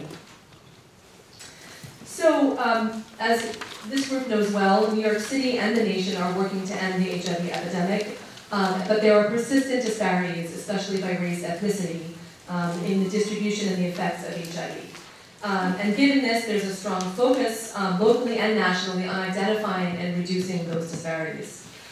Here's a look at some national data from CDC using national HIV surveillance data to look at diagnoses in the United States with ranking by gender and race ethnicity among the most heavily affected subpopulations in 2016. And I've outlined, if you can see there, that Hispanic Latino MSM are the second most heavily impacted in terms of numbers of new diagnoses of the groups listed here. This is another slide showing national data for the United States, looking at this time at the rate of HIV diagnoses. So the number of new diagnoses per population, again by gender and race ethnicity for the US in 2016. And here we can really see the important disparities in the epidemic and new diagnoses by race, ethnicity, and gender. So I actually didn't circle it, but you can see that my cursor doesn't show, but that among the males at the top 3 bars, Hispanic males, 3/4 or more of whom are men who have sex with men, have a diagnosis rate that is 3 times higher than for white men. So really highlighting the race ethnic disparities, and in particular, the burden shouldered by Latino Hispanic MSM in the national epidemic. Drilling down locally to New York City, Hispanic Latino MSM are also heavily affected by HIV, and this graph shows the number of new diagnoses among MSM of the top 4 race ethnic groups in New York City over a 5-year period from 2012 to 2016. And you can see that the red line at the top is for Hispanic Latino MSM, and they are persistently have the highest number of new diagnoses over this period.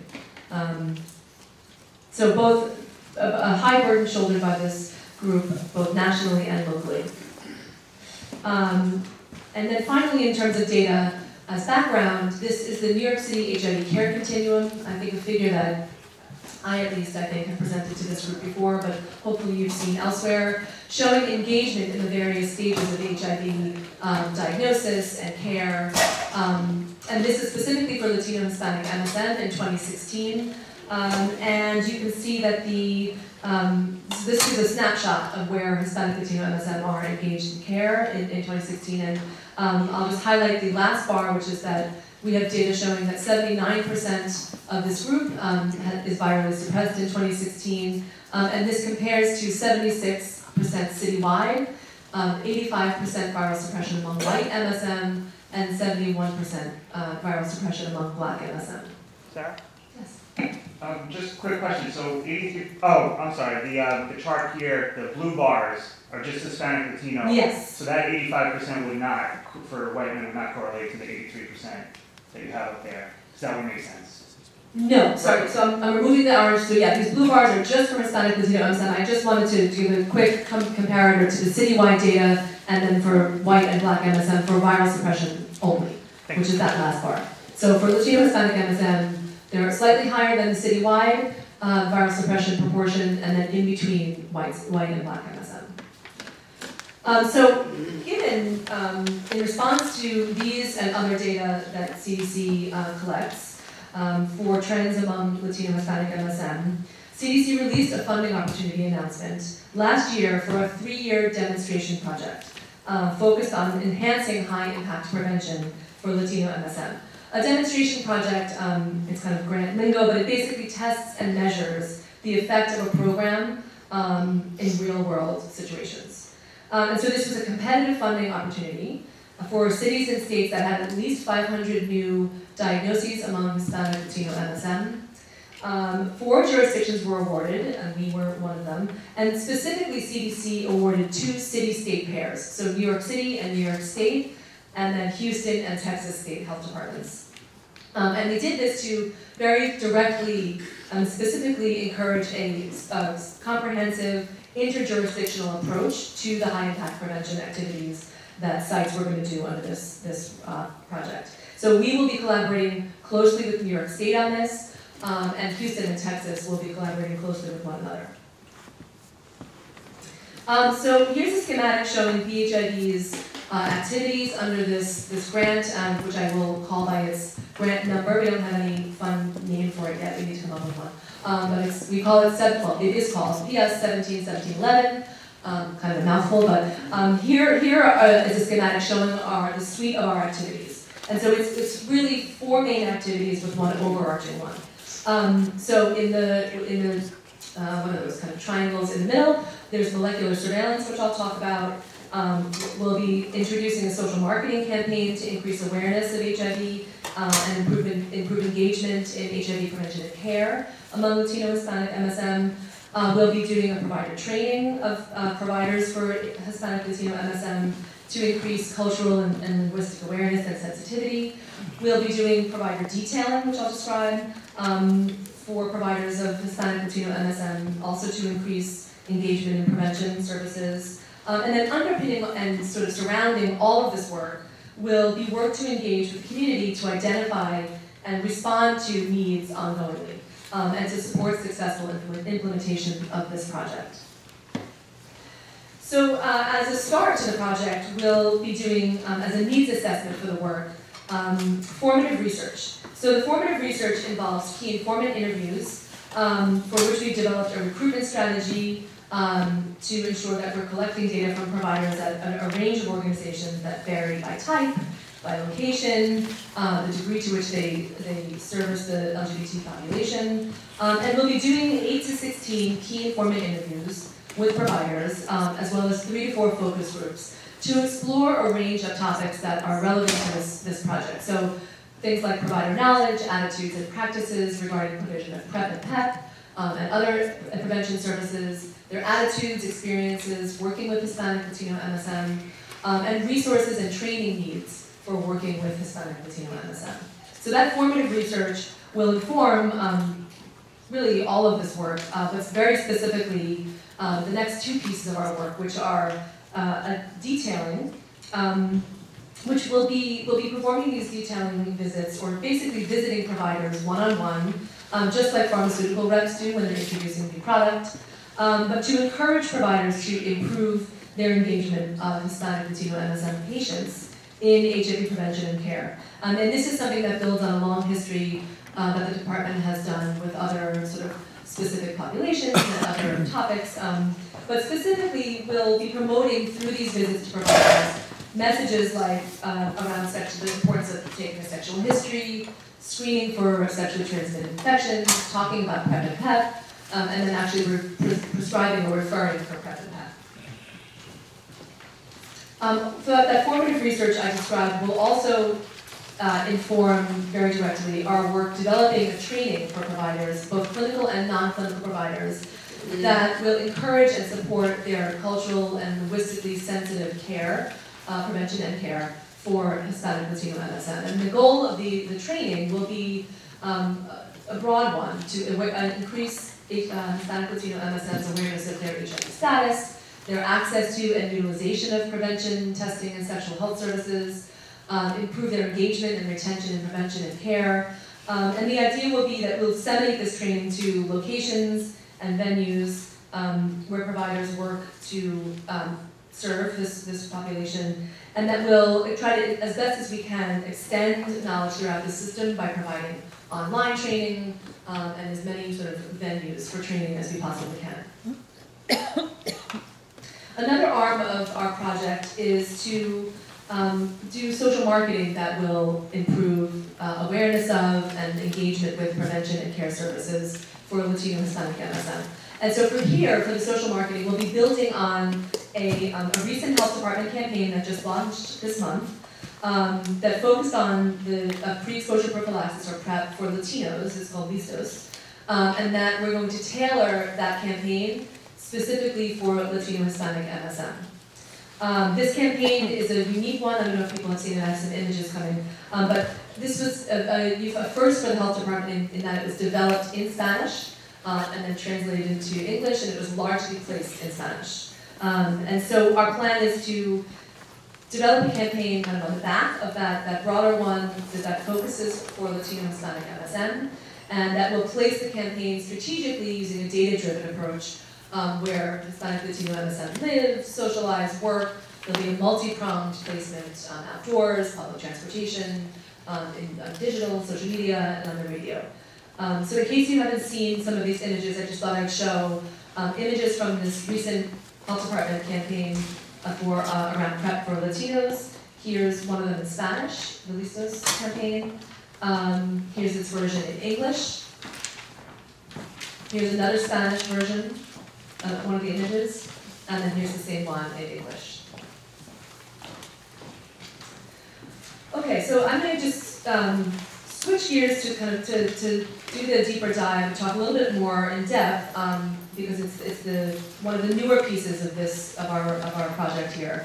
but to talk about the molecular HIV surveillance piece. But I'm going to start by talking about data to care. And I think actually this is something I've also spoken to this group about. Jen saying yes.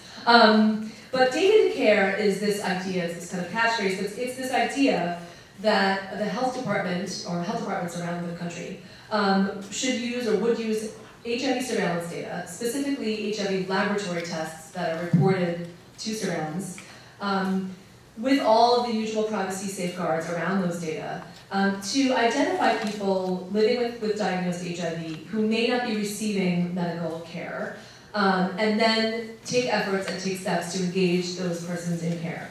It's really the use of data for public health action. And it helps us, very specifically also identify and do something about gaps and disparities in HIV care, which we know from our population level monitoring exist and persist. So for example, the way this kind of works is we can look in the HIV registry at our database and identify persons who haven't had an HIV-related CD4 count or HIV laboratory viral load test in some time, which can flag to us that they may be not receiving consistent medical care, and then reach out to them through our field services unit to offer them assistance in reconnecting with care. This is an offer. Sometimes people can't be located. We make every effort to do so, and then if we are successful in locating a person, it's a conversation and it's an offer to offer health department assistance with returning them to care. And I will say this concept of data to care, or the use of surveillance data for public health action, has really become standard practice, not only for our health department, but all other health departments, and it's something that CDC is more and more encouraging and directly funding. So keep this concept of data to care in mind. So I just kind of mentioned this, but our field services unit, which I think at least some of you are aware of, is the arm of my program that actually provides services to people newly diagnosed and living with diagnosed HIV and persons at risk of HIV infection. So one of the main kind of core activities that the field services unit does is provide partner services to people newly diagnosed or previously diagnosed, in which they interview those persons, ask them about their partners that may have been exposed, and offer assistance with notifying those partners. We offer HIV testing for partners, and then linkage to care or linkage to PrEP or PEP as needed. So that's a core activity of the field services unit. And another one is this data to care piece. And again, it's using data from the surveillance registry to identify persons who may need help re-engaging with HIV care, or who may have been diagnosed with HIV and not yet linked to care, never linked in the first place.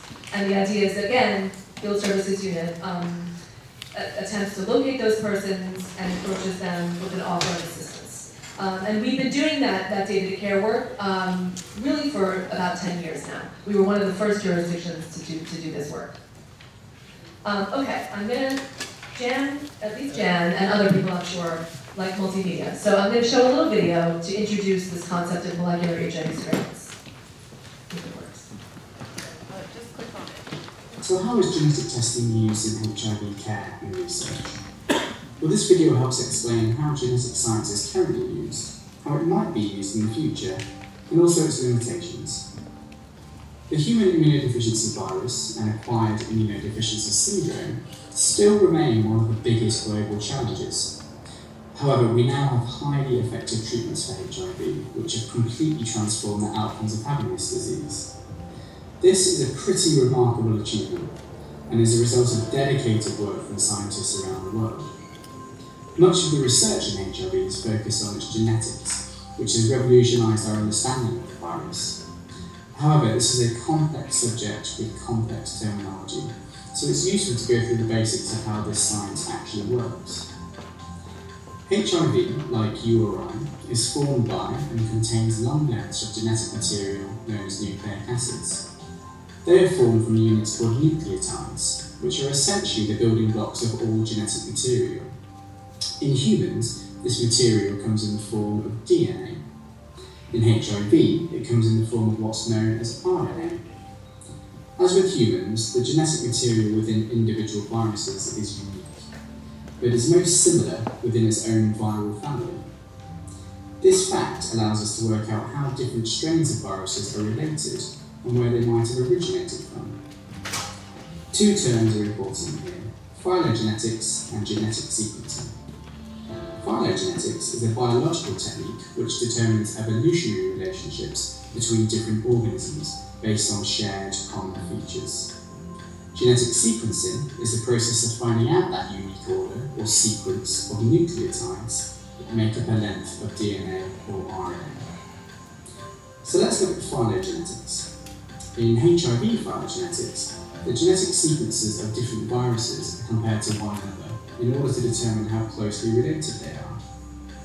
With the addition of complex mathematical algorithms, a phylogenetic tree is produced, which shows an estimation of the evolutionary history between different viral strains. Like a family tree of, say, the British royal family shows the relationship between Queen Elizabeth and Queen Victoria, phylogenetic trees likewise show the evolutionary relationship between different viruses. And so closely related groups of viruses might mean recent transmission between them. Phylogenetic analysis can be used to look at patterns of transmission of the virus within a certain population to see where, when, and how HIV is spreading. This can really help guide HIV prevention strategies.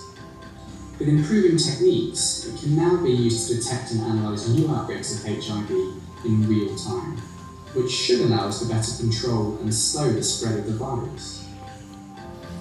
The data used in phylogenetic analyses comes directly from the viruses in question, and this is where genetic sequencing comes in. Within the UK, the majority of our HIV genetic sequence data is a result of routine drug resistance testing in those who are HIV positive. A section of the viral genetic sequence taken from a blood sample is isolated, then amplified to generate lots of copies. The section of data that's taken is the area of the HIV gene where we know the majority of mutations that can cause resistance to antiretroviral drugs are present.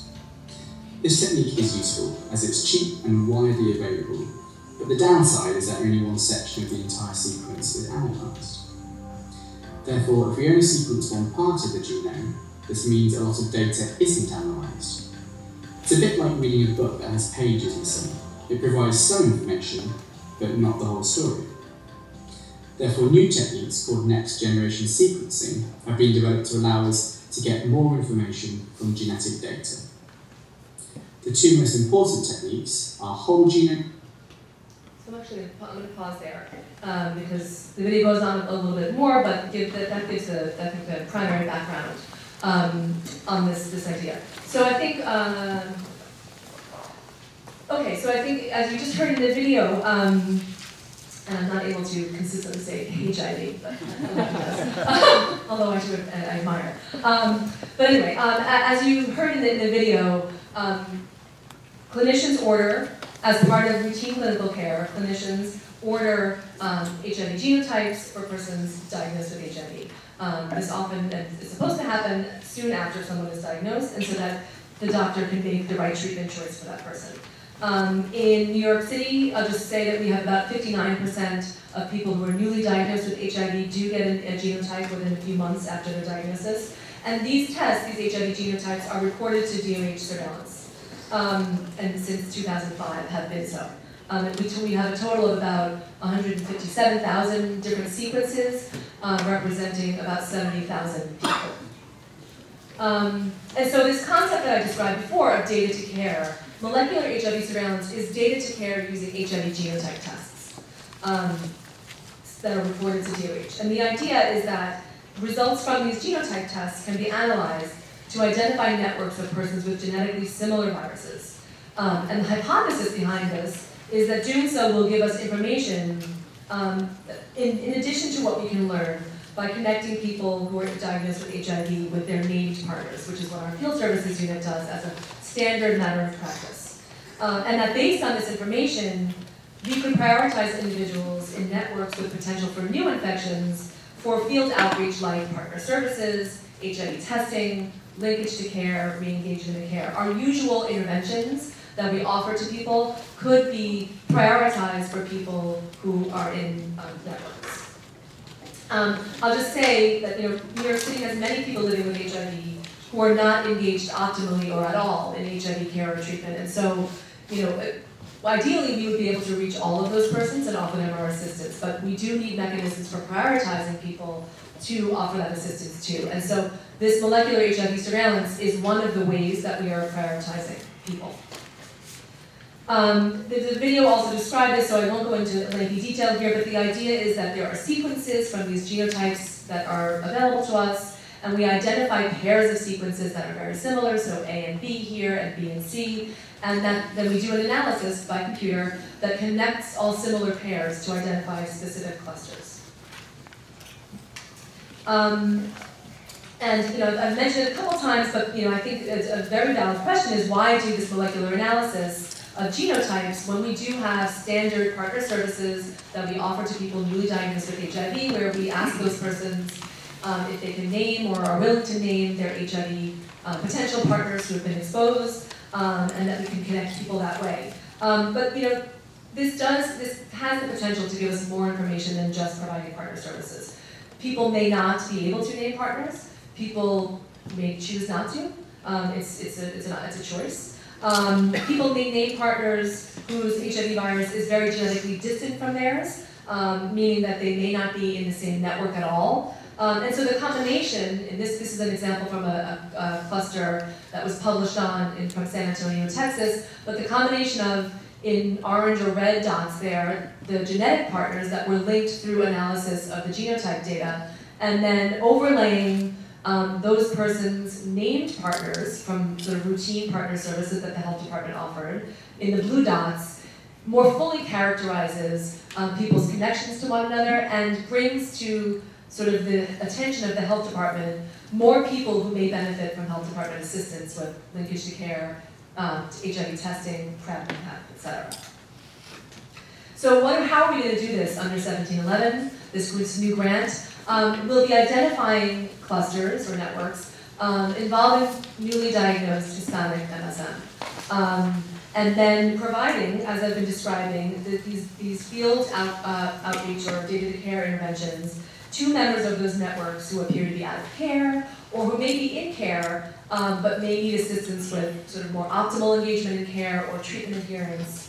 And then we'll also be providing ongoing partner services to other network members in terms of HIV testing and referral for prevention services.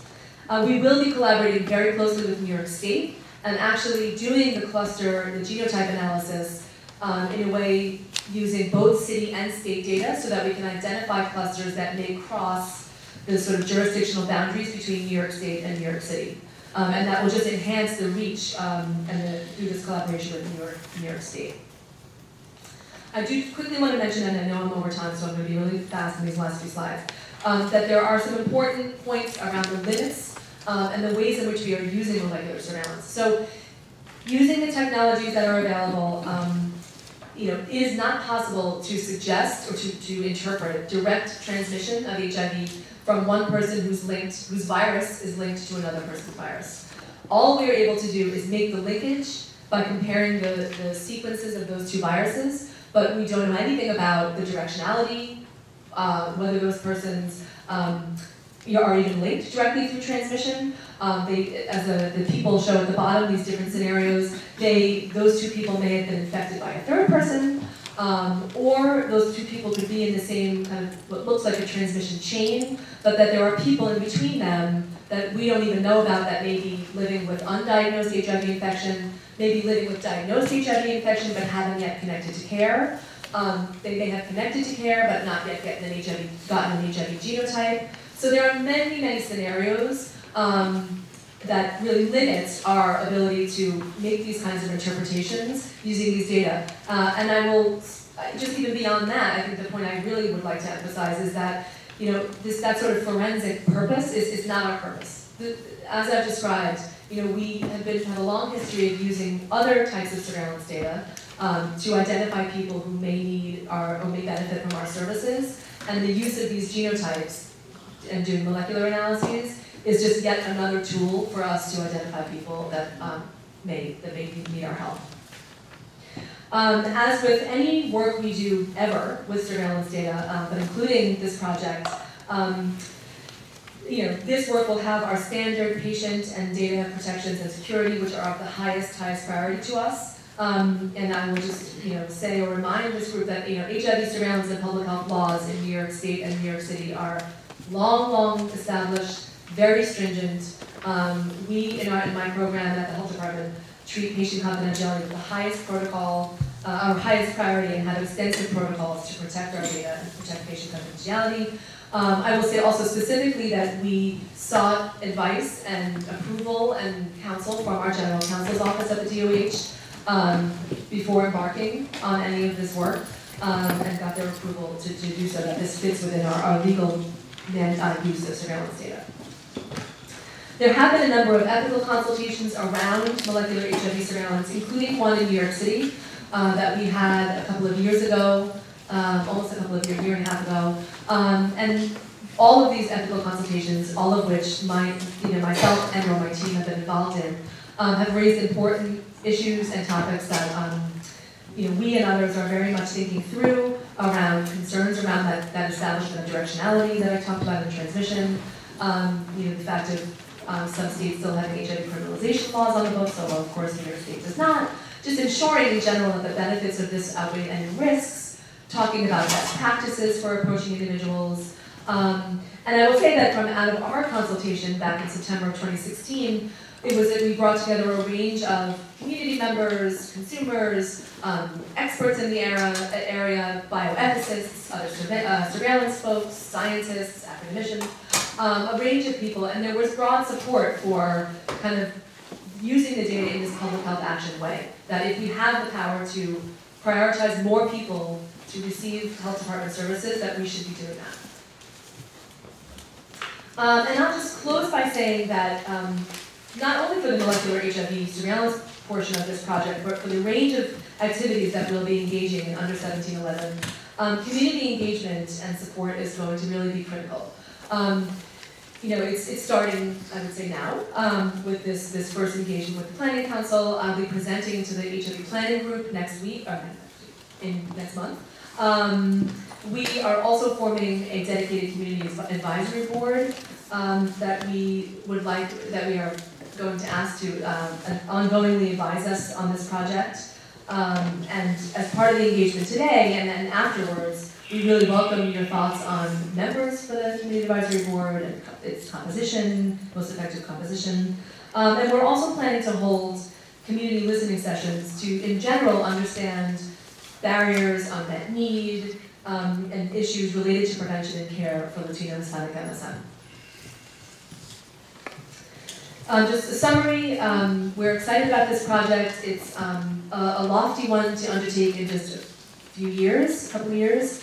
It is innovative and it's cross-cutting throughout our bureau, which is very unique for us. It really involves nearly all of the bureau's programs.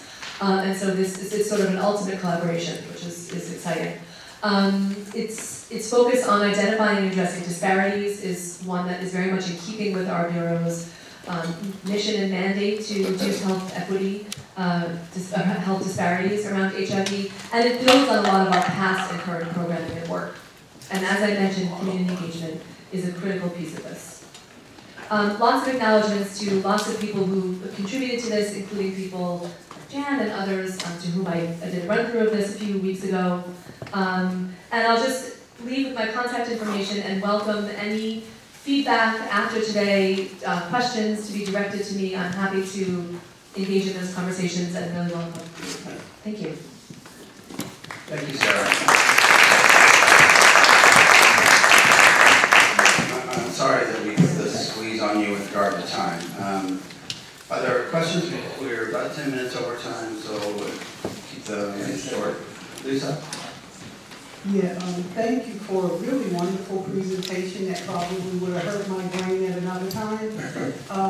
But you did mention something midway that I find very important, the cultural sensitivity and training, because from a consumer perspective, a lot of these very intrusive and personal questions, we can detect when someone is uncomfortable or they have no experience, and you will not get an accurate answer if I'm made to feel uncomfortable, so thank you for mentioning that. Thank you for that comment.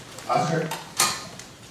Just as all Latinos are not the same, please don't put white Latinos and black Latinos in the same box. our experiences are very different based on our skin color. And so I just want you to take that into consideration when you create images that don't reflect the Latino community as a whole. You can actually be doing more damage than good. Absolutely. And I will say, one of our primary interests in holding these community listening sessions is to hear from as diverse a set of voices as we can, knowing exactly what we said. Any other questions? Billy? I just wanted to know the video. Where can we find the video? Yeah, I was thinking that, I'm not sure if the link showed up in the handout. I'll send the link to Jan, and Jan can distribute it. Because yeah, it's a good video, and I did cut it off a little early, so there's more. Saul? So, very lovely. I hope you do really engage the community, and like Oscar said, we are quite diverse, really diverse. And one example is the promotion that was made. And I think we, the Planning Council, have found that to be a very complicated circumstance of having translators. I don't know who did the work, but at least those, not what it needs there. For, especially when this is geared to Spanish-speaking immigrants who have not yet been immersed completely into the American way of phrasing things. So be ready sounds good.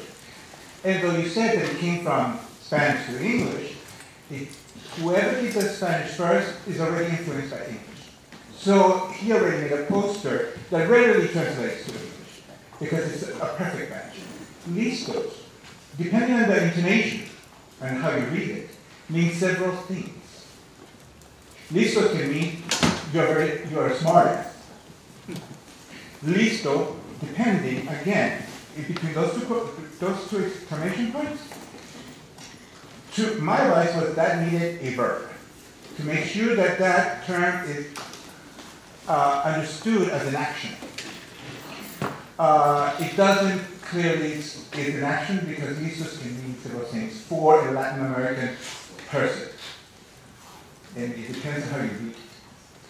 Again, I hope that any kind of advertising or any kind of involvement, as Oscar said, involves the understanding that the Latino community is diverse in between those who are born here, maybe third generation, second generation, the first generation, and then those who immigrate and those who are undocumented. There's a difference between those who immigrate legally and then those who come undocumented. And those things will guide your work. Just to give you an example, when you talk about MSM, and especially immigrant communities, and again, I'll just reduce it to my experience in Queens, and I'm a gay person. So it's interesting that when you do your work, you really consider geography of the city. You really consider not only geography but population within neighborhoods. Because if you want true data to help you and guide you, you really have to look at the neighborhood and the structure. Like most immigrants, we clutter in certain neighborhoods. And it's again, it could be an immigrant.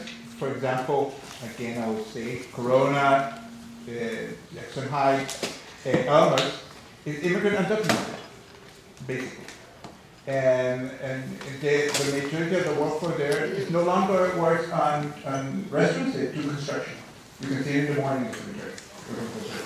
And many of them are, they look sexy about money too. So please do, when you do those things, don't use your methods that you have used for white population, American white population. This is a different population. It's spread differently across the boroughs. Bronx is a different kind of immigration population, American Spanish, from Upper Manhattan, from Brooklyn. So take care of that, because again, like I said, and I think Lisa said, when you're trying to, when you talk about providers and how to make you help on your project, providers also are at fault of doing the same thing when you discuss it. Thank you, Saul. All right, thank you all for hanging in there. Thank you, Sarah, so much. Again, I apologize for having run out of time here. See you next month. Thank you. Anyone need special cards? I'm just telling you.